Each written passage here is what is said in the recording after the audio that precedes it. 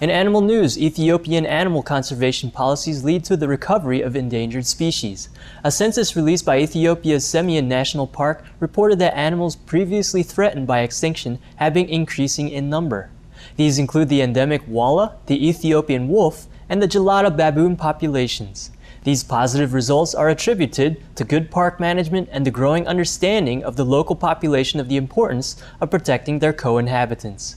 Our heartfelt gratitude, Semien National Park, on your success in safeguarding the lives of these rare animal friends. May all exquisite wildlife flourish under heaven's protection.